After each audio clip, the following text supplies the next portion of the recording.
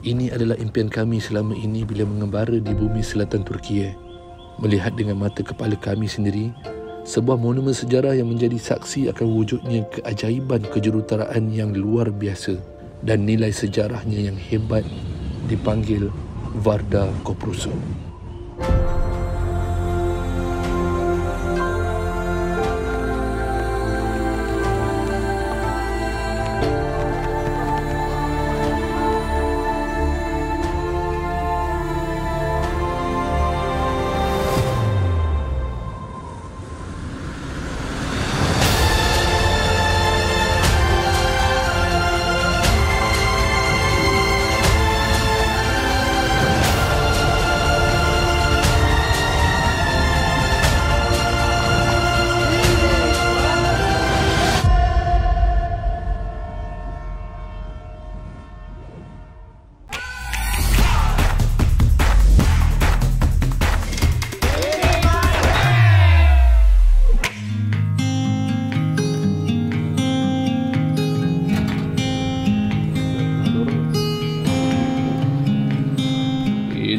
Kita punya sahur.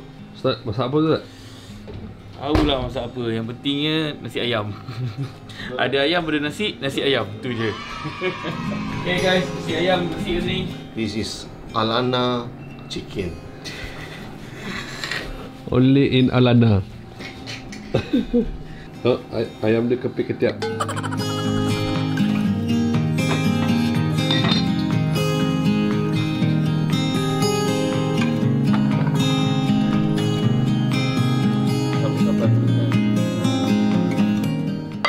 Lembut ya. Ya. Lembut ni tuan Macam putu kek kan. Tuan tu. Happy birthday to you. Okay. Okay. Okay, sila sup dekat belakang. Okay guys, nasi tambah sekali ya. Come on. Bangang wekar deh. Kita kena makan banyak pagi ni. Memandangkan kita akan buat aktiviti yang agak rasak. Nak terjun daripada jambatan tu pusing, ke atas balik terbang. Maksudnya dia dah kali ketiga dah, insyaAllah. Panas. Dan dia pakai sudu pun dah boleh. Dipor. Tengok tuan-tuan. Ambil yang bahagian Thai. Boleh tuan-tuan. Panas wasap. How dare you Alana. Nikmat apa yang mahu kita dustakan lagi yang telah Allah berikan.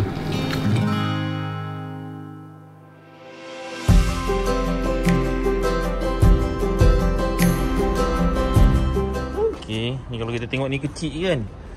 Tengok ni, nenek dia. Oh Allah, besarnya. Subhanallah, kucing Turki ke ni? Kucing Turki. Ha? Saya ada rumah ni. Oh, ada orang buat ke rumah tadi Oh nice orang Turki ni. Makan lagi ada. Saya ada bagi makan. Allah. Tak puasa buat tu memalukan. Betul lah orang kata dekat Turki ni banyak kucing dan orang suka nak cari jalan macam mana nak memuliakan, nak meraihkan, menjaga kucing ni secara bersama-sama. Mungkin tidak tinggal di dalam rumah tetapi dipelihara di luar rumah.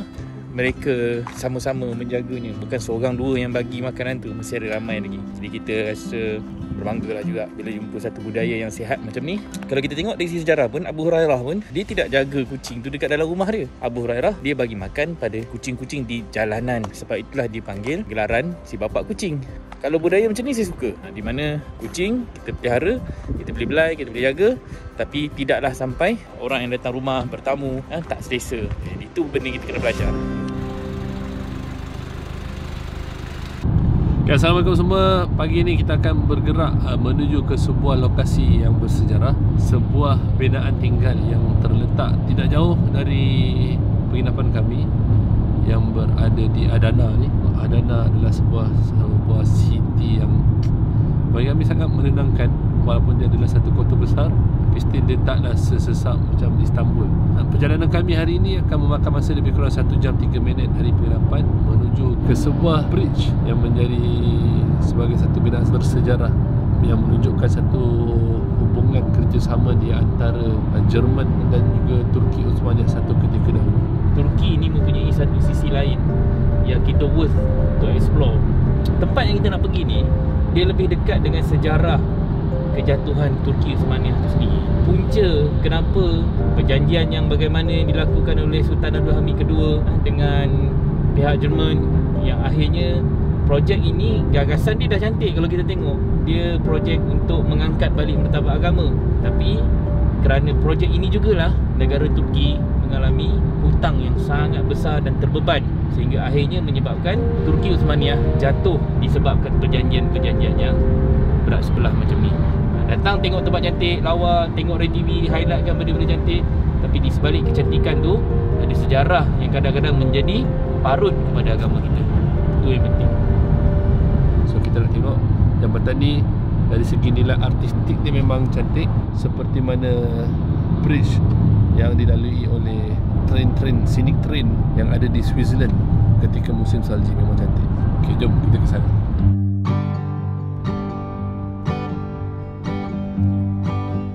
Pagi ni nampaknya masing-masing busy dengan kerja masing-masing. Ini dengan kerja orang kerja, ini closing receipt-nya. Dan yang belakang always tenang menjaga networking.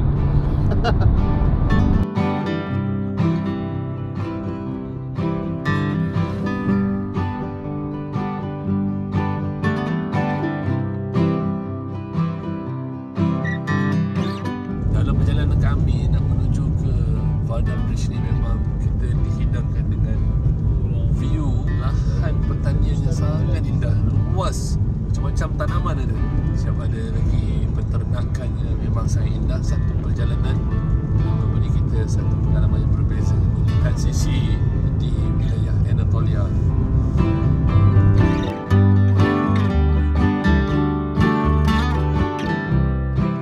Kami terpaksa berhenti tepi jalan, fly drone untuk melihat sendiri kecantikan panoramic view yang ada di perjalanan ini. Kau parking kat sini.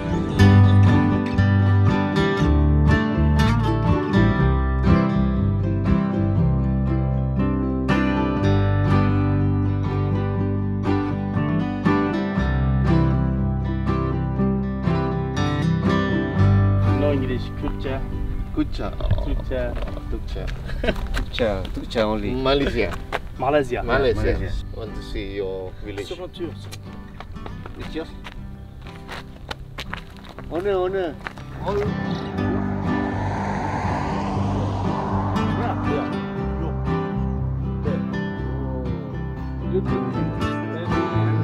Kita nampak ladang-ladang yang memang tersusun cantik, dan ada kampung, ada masjid kat sana. Kita berhenti dan kita fly drone, kita ambil gambar. Kebetulan seorang sahabat kita datang memberi salam. Begitu ramah yang orang Turki datang memperkenalkan diri dia, tapi masalahnya dia tak boleh bercakap bahasa Inggeris. Mahmud, namanya Mahmud.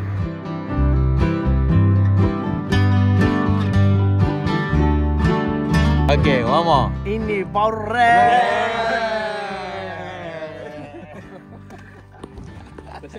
Itulah biasalah kalau dah jumpa dengan orang lokal, kita akan ajak mereka untuk hashtag ini baru rare. Itulah tagline kita. Kambing. Ya Allah, perjalanan ke sana memang cantik lah. Ya Allah, ya Tuhan.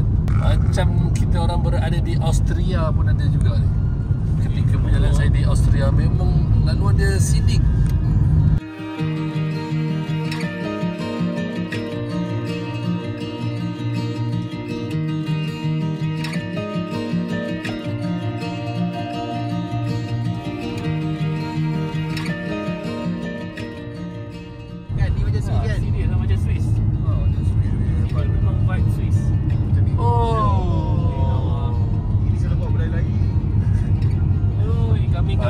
Rasa kena berlari lah, kami kena berlari lah dekat sini. Memang tempat ni macam Austria, macam Swiss, Masya Allah. Dekat wilayah timur laut Switzerland. Macam ni lah kawasan ni. Gunung dia macam tu, sering bukit-bukit dia cantik.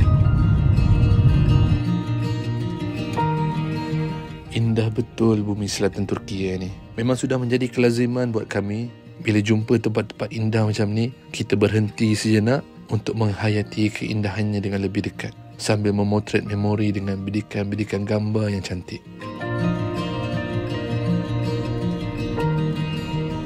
Okey, kita jumpa ada kambing-kambing dan senum bala je. Okey, kita dah sampai dekat satu kawasan dalam perjalanan kita ke Varda Bridge tu. Kita jumpa satu ladang yang lawa sangat. Kita berhenti masuk simpang dan jumpa pula ada kambing-kambing, kawanan kambing tu. Memang antara the best spot untuk kita nak bergambar. Assalamualaikum. Wah, ini memang menarik. Kita masuk ke ladang-ladang ni. Sangat cantik punya view dia. Tu. Oh, dia rupa apa ni? Apa benda ni? Oh. Okay. Puyuh, macam puyuh Ish, puyuh ha. Puyuh ha?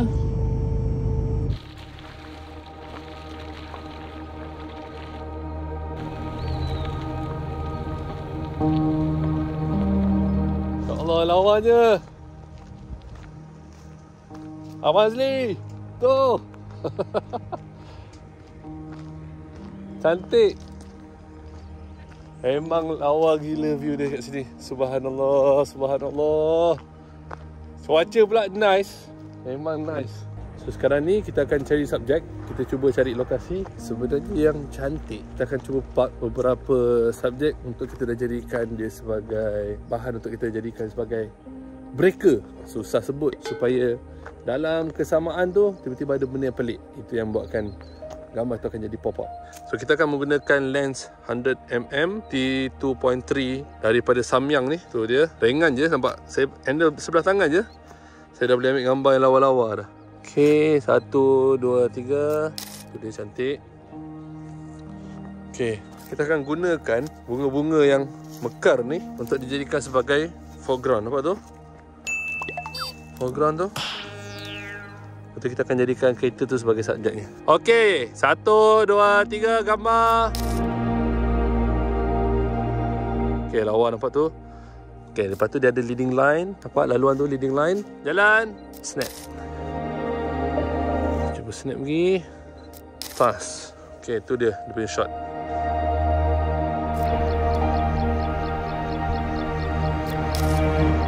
Okey. Subhanallah, dia punya view dia, panoramic view dia sangat cantik. Kita ada rumput-rumput hijau yang terbentang luas. Kita ada landscape kemerah-merahan daun kering. Kita ada bunga-bunga yang kekuningan, pokok-pokok kering yang cantik. Cantik ni, walaupun macam ni je rupa dia. Dekat tepi jalan, healing tak? Healing. Kita datang ke sini memang untuk healingkan diri kita. Dan dia cuma ladang biasa, perkampungan yang biasa. Tapi bagi kita yang duduk di luar negara ni, kita rasa macam seolah-olah dia tempat yang mententeramkan jiwa kita. Dia tak macam kita pergi, macam kita balik kampung. Saya sendirilah, saya orang kampung kan. Saya balik ke rumah ayah saya kat Pajak Song tu, Bendang je. Bagi orang mungkin dia adalah tempat yang biasa. Tapi bagi anak kampung, bila balik Bendang, angin sepoi-sepoi bahasa, duduk pula bawah pondok kan, duduk dekat atas pelantar, angin tiup, bayu kan, dia rasa macam wah healingnya. Bunyi-bunyi angin tu, deruan angin, padi, kita nampak padi tu menari-nari daripada jauh kan. Tu something yang menyebabkan worth experience bila kita masuk ke kawasan pedalaman macam ni. Dan rare-nya adalah sebab benda ni kat Turki. Dan sepanjang perjalanan tadi, daripada kita mula keluar daripada Pekan Adana tadi, sampailah ke saat ini, lagi setengah jam lagi nak sampai ke Jambatan Viaduct tu. Magnificent view kan. Sangat-sangat cantik. Subhanallah.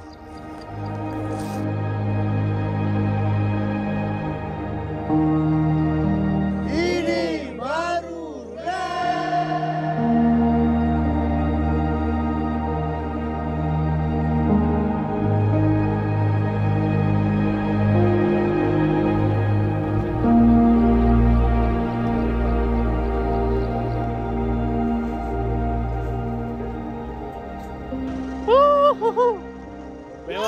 Memang puas hati. Pengalaman yang menarik di Turki kali ini. Nak menjejak sejarah tapi jumpa tempat cantik, terlupa sebentar. Ini sejarah kami ni.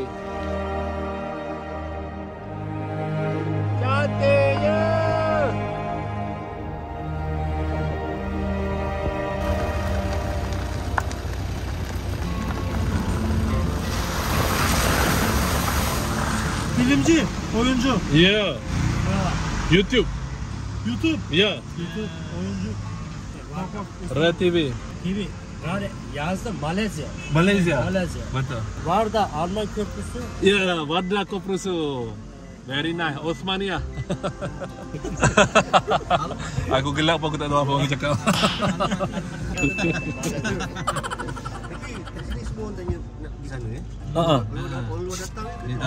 Betul. Kalau kita mahala ke Karasili ni, Karahisar.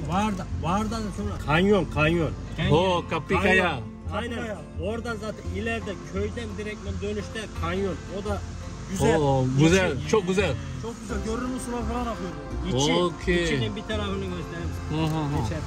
Dia tunjukkan. Nereye gitti? Okey. Memang masyarakat kat sini kalau macam daripada Arul kata dia dah tahu dah kita mana sini nak pergi Varda. Tadi Mamat tadi pun sama ke? İleri sağ. Süper yani. Tam gidip dönüp. Alhamdulillah. Teşekkürler. Saya bagi tahu kalau kita jalan kaki je dekat Varda nanti kita akan nampak juga Canyon tu. Kapi Kaya Canyon tu nampak tu. Oh, dalam 6 km je lagi.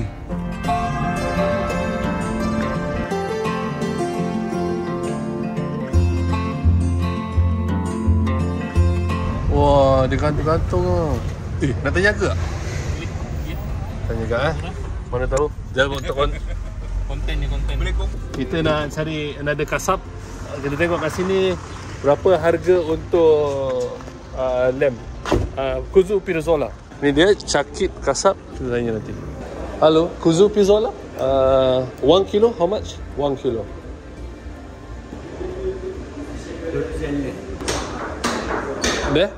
There? 4. Oh.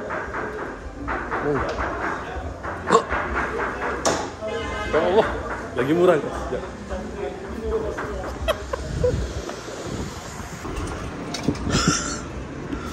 Cuba teka berapa? Apa? Teka berapa? 450. Ya. Balik tinggal. Murah lagi, babe. Aduh, macam mana ni? Sakit jiwa betul lah macam ni. Aku rasa better belilah. Balik lagi. Takut tak singgah sini. Takut dah tutup kedai. Kita lewat. Baik beli. Okey, kita orang decide untuk angkat. Pemandangan murah. Dalam 450 lira je. Dah within RM60.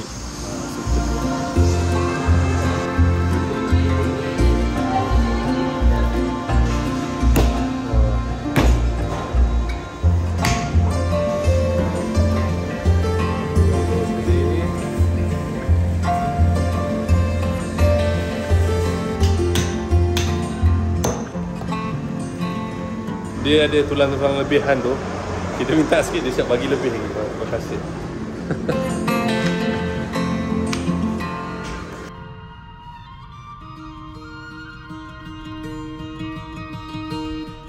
Berjaya juga aku meracun sahabat-sahabat untuk beli kuzu pirzola. Mana nak dapat harga murah weh macam tu dekat bandar. Selepas beli daging, kami sambung meneruskan perjalanan menuju ke Varda Koprusu.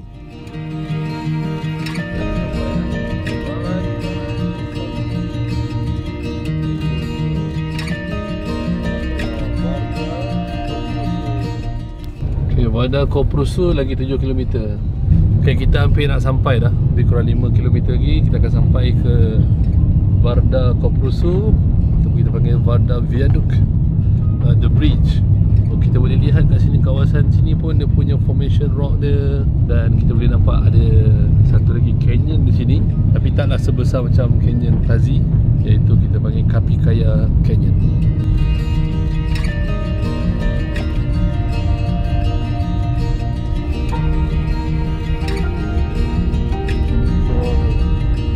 Okay, kita sampai dah. Memang wow, lawa.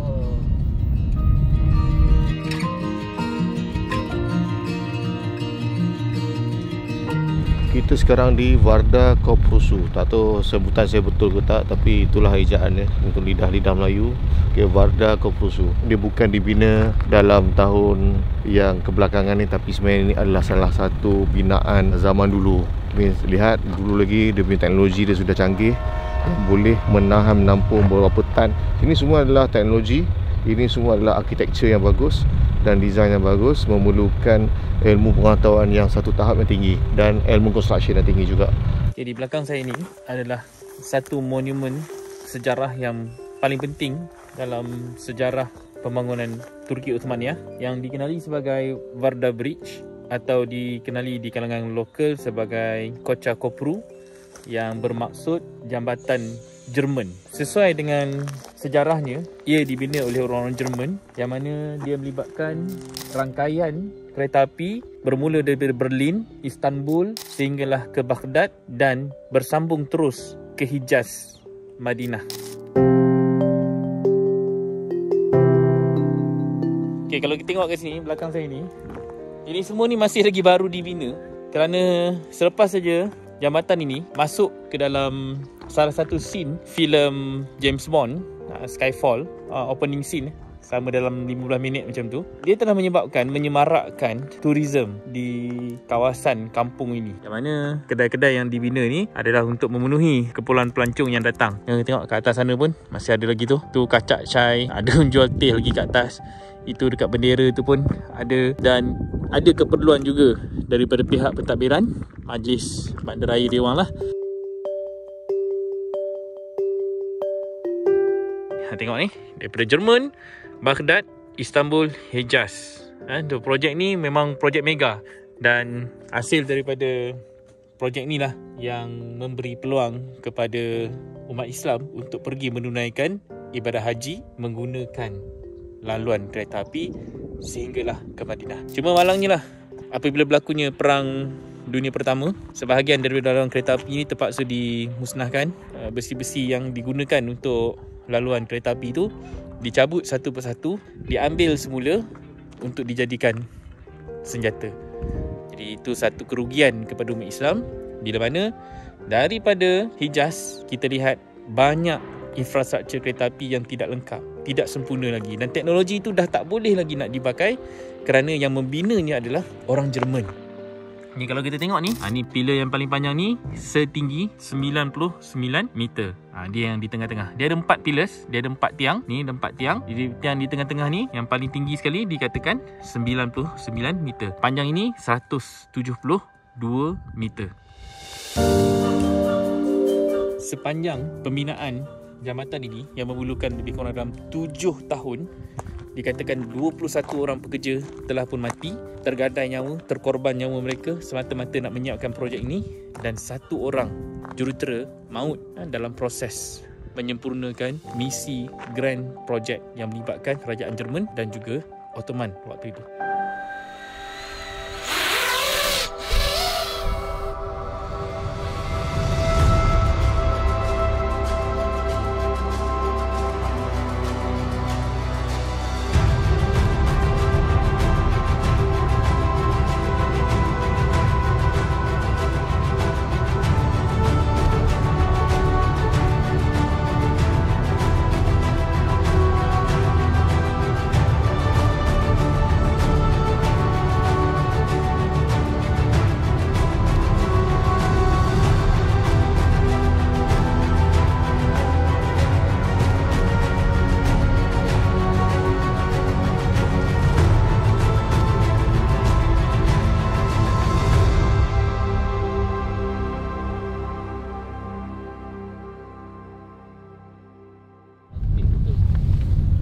Okey, kami membuat position daripada tempat tadi tu. Wih, ada train lah. Okey, cepat. Depan sikit, depan lagi. Dapat dulu tadi lah. Aduh. Rezeki kami ada kereta api lalu pula kan. Dan masih lagi digunakan sebagai laluan transportation. Itu dia, kebetulan pula train lalu, kita pun nak menuju ke sana. Seronok betul lah, jumpa kereta api pun seronok. Ini satu ketika dahulu dibina untuk pengangkutan dari Berlin menuju ke bahagian Anatolia dan tembus sampai ke Bursa. Ke Busra, bukan Bursa, ke Busra. Busra tu sampai ke Iraq.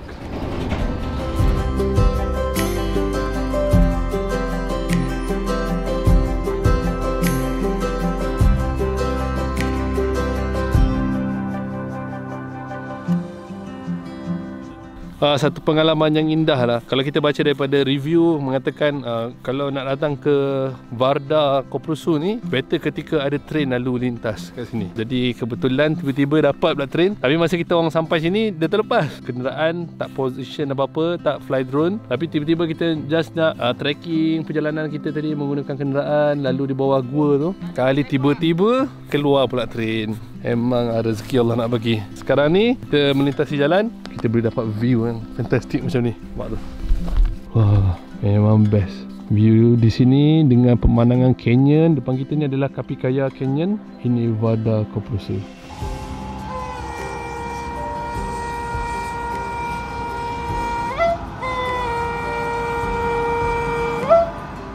Binaan ini satu binaan yang wajar untuk dipelihara, dipreserve untuk tatapan generasi yang seterusnya.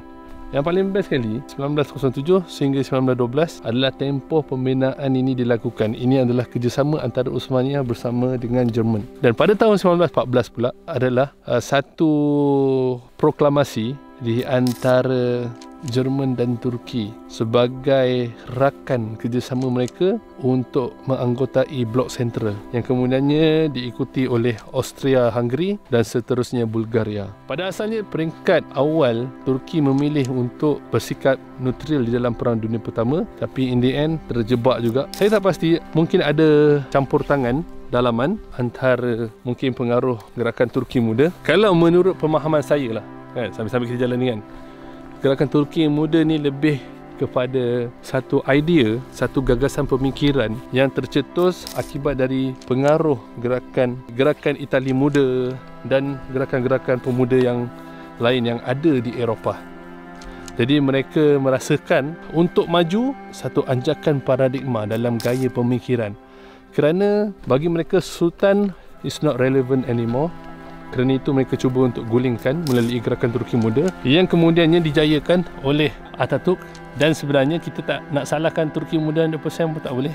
Kerana Sultan juga sebenarnya yang menghantar pasha-pasha ini ke luar negara, terutamanya ke Eropah, ke Barat untuk mempelajari, untuk mengutip ilmu. Kemungkinan ini yang mempengaruhi gaya pemikiran masyarakat Turki ketika itu. Dan kalau kita lihat pembinaan jabatan ini, patutnya dia letak warna putih ke? Warna yang coklat ke? So panjang ceritanya sebenarnya. Impact daripada tindakan Turki participate di dalam Perang Dunia Pertama itu sangat-sangat memberi impak kepada rakyatnya sendiri.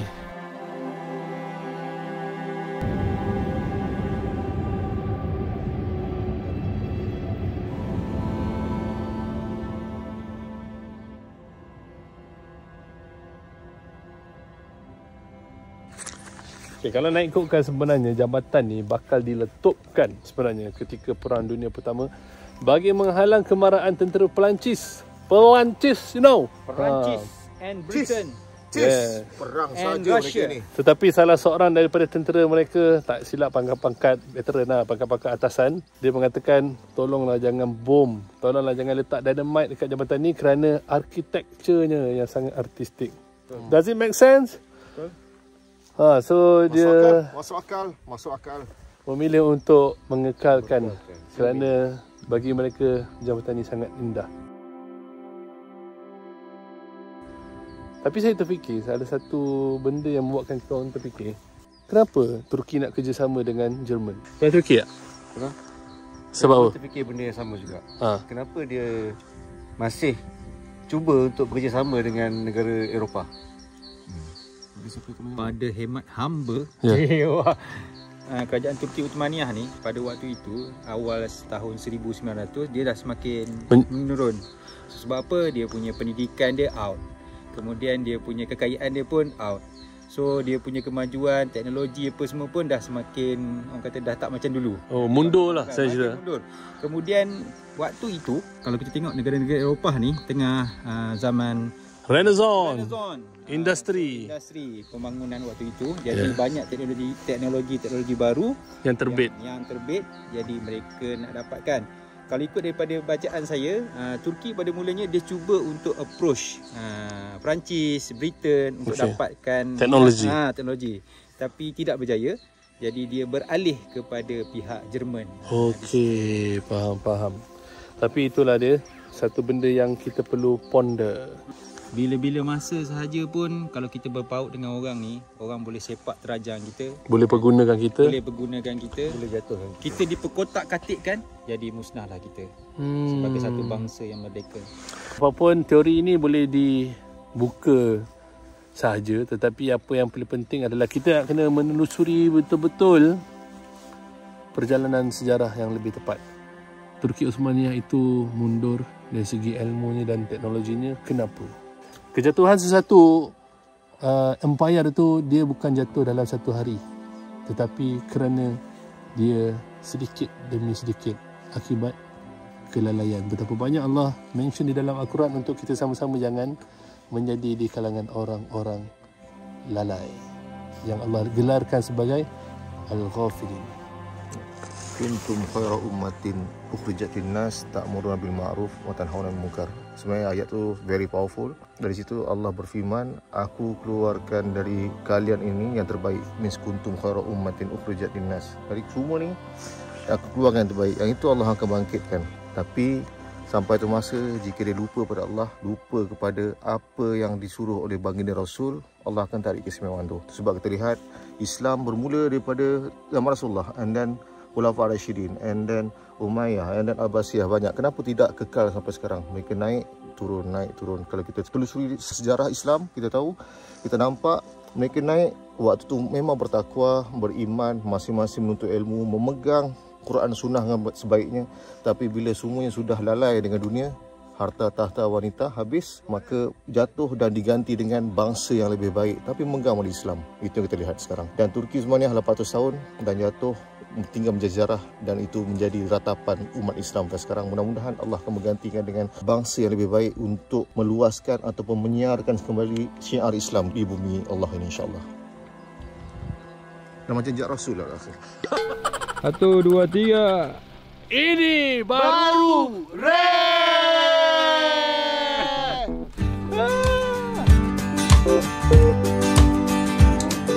Okay, alhamdulillah selesai sudah kita menjejaki jambatan Jerman ini yang juga dipanggil sebagai Bridge or German Bridge, Varda Viaduct, yang berada di kawasan Kisarela. Itu pengalaman yang luar biasa lah yang kami dapat. So sekarang ni kami nak pulang semula ke Adana, menikmati pemandangan masjid yang menjadi sebagai satu ikon kepada kota Adana. Jom.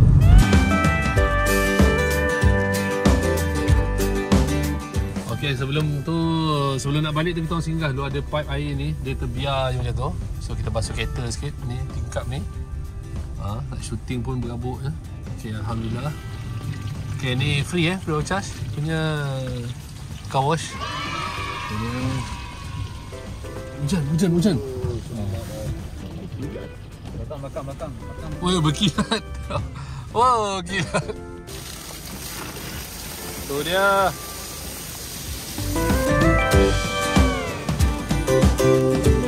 Sini sikit.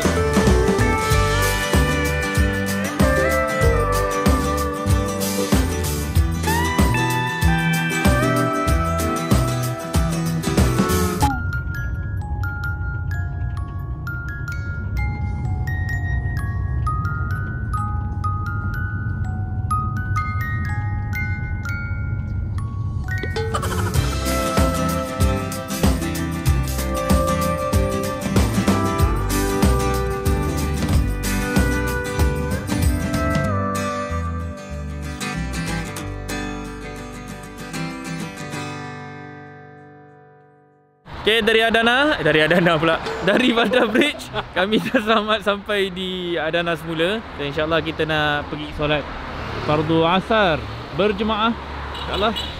Baru saya lepas azan tadi. Sebenarnya ini dulu asalnya adalah masjid terbesar sekali di Turki sebelum digantikan di Istanbul. Hari ini dia dah menjadi masjid kedua terbesar di Turki. Inilah yang kita tunggu-tunggu untuk kita jejakkan kaki ke Grand Mosque of Adana, iaitu Masjid Sentral Sabanji.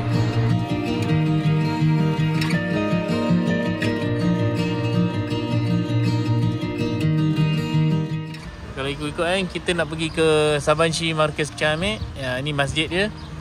Dalam 4 minit je jalan kaki. So kita ada Clock Tower, Old Town, pun tak jauh, 27 minit jalan kaki. So ni kita sekarang ni sedang berada di sini. Kalau kita berjalan di perkarangan masjid ni adanya taman-taman. Orang kata dia nak memvisualisekan kepada kita bagaimana kondisi masjid itu seperti taman-taman syurga.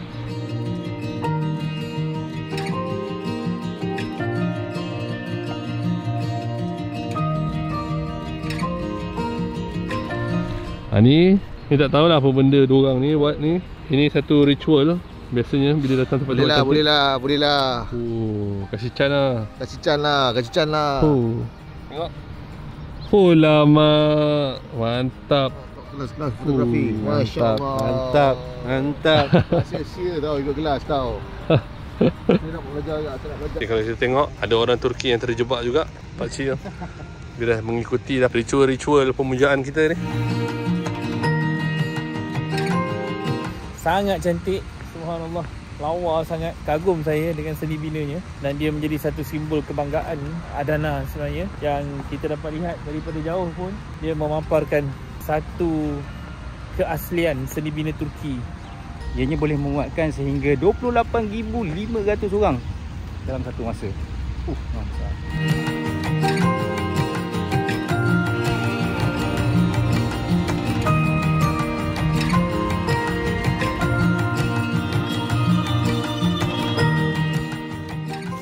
Masukkan kasut kita dalam plastik sebelum bawa masuk dalam ni.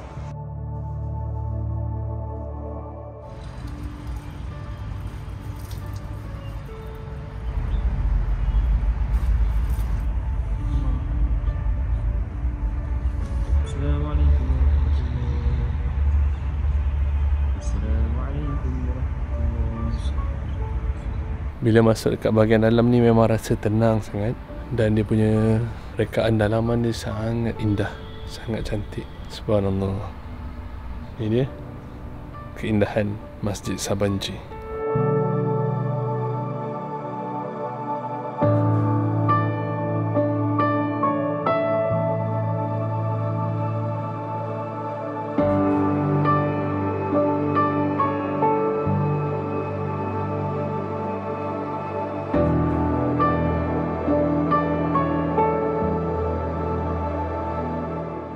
Once kita masuk saja dalam ni, dia punya rekaan ni membuatkan suara kita ni bergema.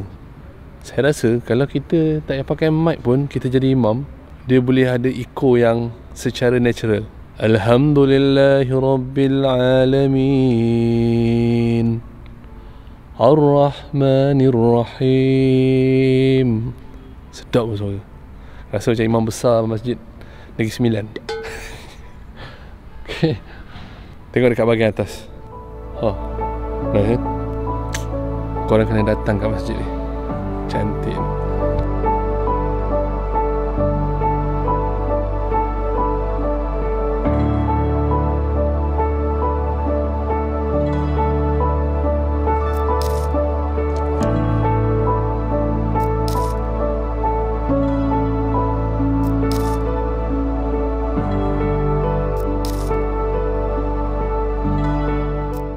Assalamualaikum. Waalaikumsalam. From Pakistan? Pakistan? Pakistan. Me? Yeah. No, I'm from Turkey. From Turkey? Yeah. This is hometown. Am I look like Pakistan? Bisa berbahasa Indo? Sedikit. Before saya punya orang Indon, teman di universitas. Terus kita belajar bahasa Indon. Teman universitas di Turki atau di Indonesia? Di Turki. Oh, jadi temannya dari Indonesia kuliah di sini? Pernah ke Turki untuk belajar. Luar biasa, kamu bisa ngerti apa saya ngomong dan bisa bicara juga, sudah cukup bagus. Orang-orang Indo bilang aku aksen kamu seperti orang Melayu. Yeah. My friends from Indonesia, they are dari Medan. Medan. Yeah, Medan. And Medan also orang Melayu. Same with Malaysia. Dia ada restoran dekat Iran. Now I have a restaurant in Iran, and this is now is Navruz festival in that, and also here Ramadan That's why I come to my hometown for visit my family. Yeah. What is your name? Ibrahim. Ibrahim. Alhamdulillah. Okay. Okay, kebetulan kita berjumpa dengan warga Turki yang boleh berbahasa Indonesia. Okay, thank you Ibrahim. Nice to meet you. Selamat malam. Selamat berbuka puasa. Take care, don't trust everyone. In Turkey, don't trust everyone. Only you. No, not about that. It's by to some things when they understand you are foreigner, they are say more high. Yeah, yeah, I think yes. Take love from resident of Turkey. Yeah. Okay. Thank you very much. Teşekkür. Take care. Alright. See you.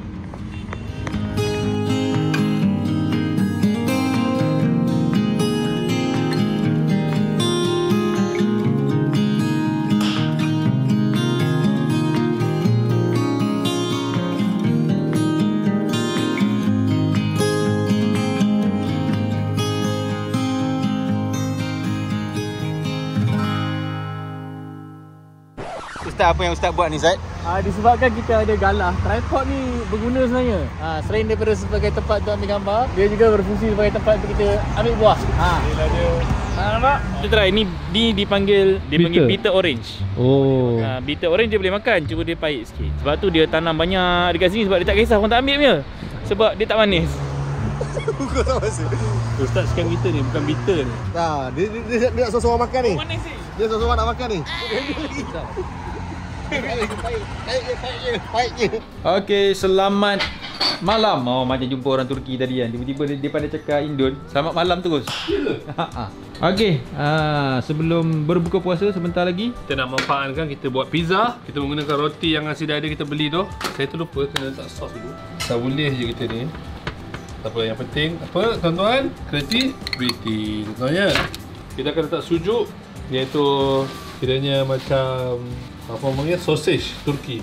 Alright, dah letak ni. Okey. Dan kita akan letak yang lain. Ni dia.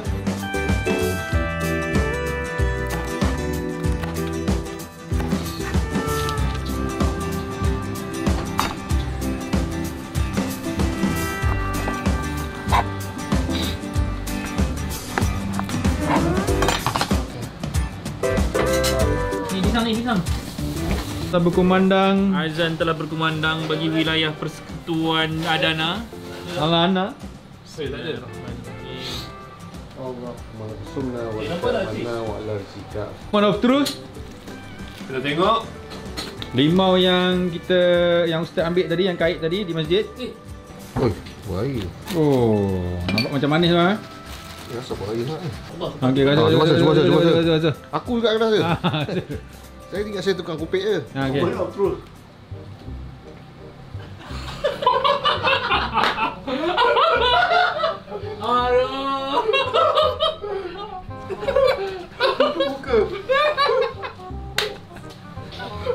Orang dah cakap masin pula, orang dah cakap baik. Masam. Masam je. Okey, dia bukan sekadar bitter saja, tapi dia sour sekali lah. So, bitter and sour. No sweet. Dah habis masam tu, dia datang pahit pula. Dia datang pahit. patut tak makan kan? Langsung tengok gila. Tu dia, siap dah pizza hangus kita. Oh, dia potong terus tu.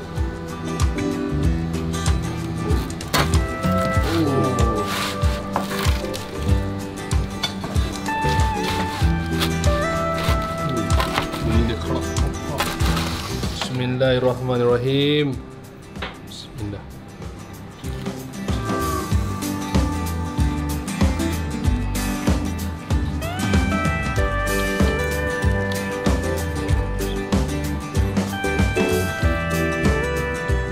Wah, hati. Cheese banyak.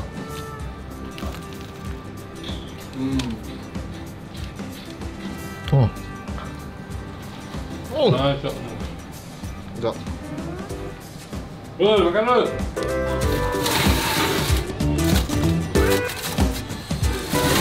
Biasa kita buat 100. Ini dia pejuang-pejuang yang syahid tak sempat untuk menikmati daging kambing yang sudah disiapkan.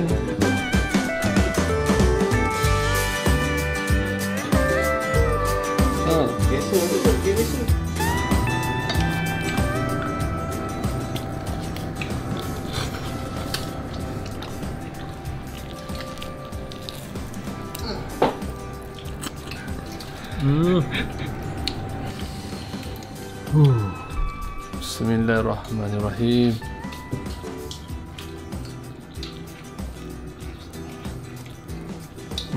Dia punya lemak lembutnya.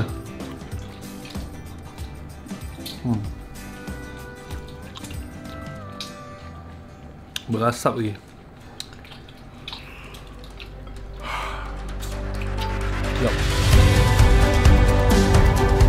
Inilah pengalaman kami menjejak sejarah bumi Turkiye yang jarang bermain di telinga kita. Semoga perkongsian kami meneroka Varda Koprusu ini memberi sedikit sebanyak input dan manfaat buat kita semua. InsyaAllah, untuk episod yang akan datang, kita akan bergerak ke destinasi seterusnya yang lebih mengujakan, iaitu Gaziantep. Jangan lupa untuk subscribe. Assalamualaikum warahmatullahi wabarakatuh.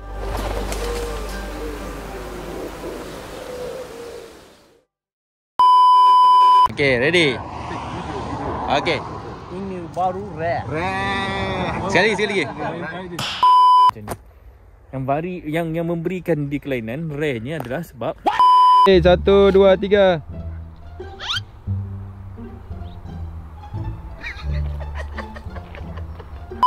Saya kena tengok kat mana? tak apa, aku tengok je.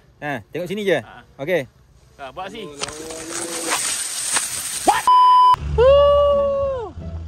Cantiknya.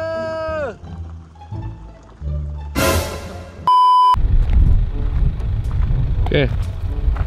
Kita kat mana? Tak ni. Koprusu. Varda Koprusu. Varda Koprusu. Koprusu. Tengok tu. Dia senang je nak jadi fotografer. Shot dia bukan main ni. Tongkat dagu sikit, tongkat dagu. Tak, jangan. Ke kiri sikit bang. Tak, muka pandang ke kiri. 1, 2, 3. Pusing-pusing lagi badan. Buka silat bang. Alana.